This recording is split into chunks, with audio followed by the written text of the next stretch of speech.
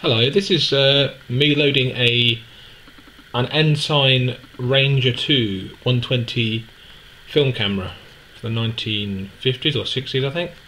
I'm going to load it with some Ilford HP5 Plus 400 ISO roll film, 120 film. This came from Calumet Photographic, which apparently very good. There we go. There's the packet.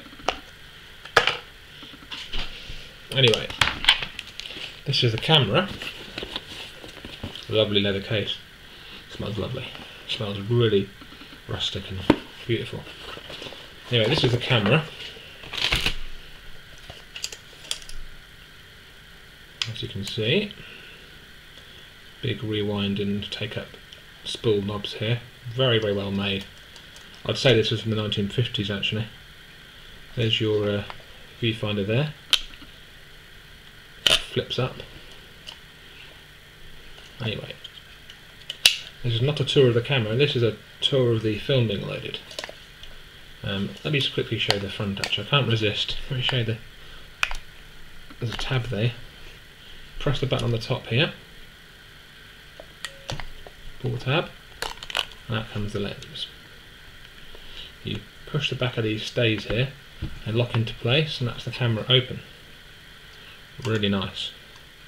Anyway, for the purpose of loading this film, I'm going to shut the front cover up. Push the tab down. So this is the back. I'm going to do, I open it by pushing the slider here up. The back opens. There's a little ruby window here which you want to, you see that's open, you want to shut that, otherwise the light can get in. That is where you view your shot counter. The shot number, the frame number is, or the photo number, or whatever you want to call it, is printed on backing paper on the back of the film. So you want to align it, every time you take a photo you want to wind it so that number is centered in that little ruby window, and then once you've centered it, shut it again. So there's the camera. This is the first time I've done this, so bear with me. Here's the film. So unwrap that. Hoping to do it right. If not, it's only £4. I'll get another one. Don't want to have to get another one though. Seems a bit pointless. So there we have our film. Get the camera out the shop. Our film, the Ilford HP5 Plus. It says unexposed on it, you see. So what I have to do now is get the camera. I have to lift up this knob here on the right hand side of the camera, look at the back, put this roll inside there. Yeah, if I can figure out how to do it, he says. Okay, it's quite stiff.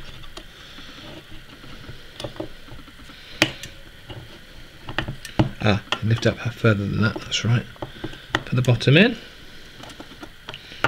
Or is it the top? Is it the top first? I don't know. First time I've done it, like I said. There we go. That's in. Rotate that until it's locked.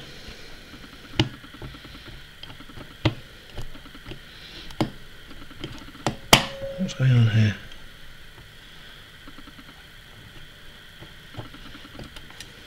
Oh, that's it. That's in place. Right. So now, the little tab here, the white tab, I need to pull that.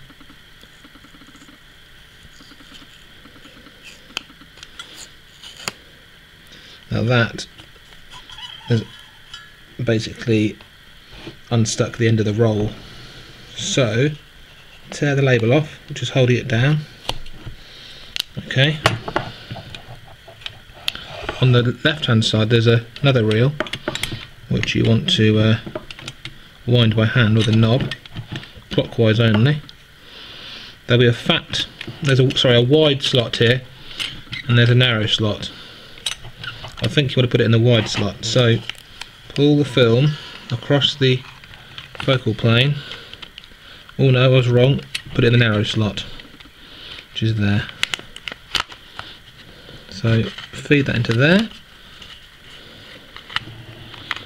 like that, and give it a little, give it a turn or two. Pull this remaining bit of paper off. Excuse me. Turn that until it tensions up. Right, now we're getting ready to go. Now then, shut the back and open the ruby window shutter. So I want to keep winding this. Hopefully you can see this. If not, I'm going to put some more light on it so you can see it. There we go.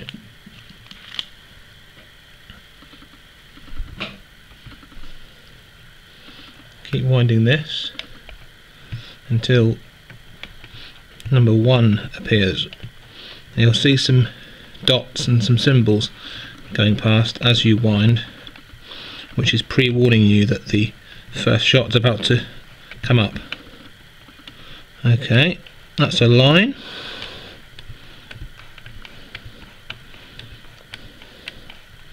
That was so easy. That was easier than loading 35mm film, I think. Okay, what's next? There's a lot of leader on this type of film, the 120 film. Apparently, there's a lot of leader, paper leader. So keep winding. Oh, what's coming up now? An arrow, a dot, another dot, a bigger dot, an even bigger dot, number 1. So there we go, you can see that number 1 in the window. That means we're ready for shot number 1. So now shut the ruby window, open the front when you need to, and you're ready to shoot. Thanks very much, bye bye.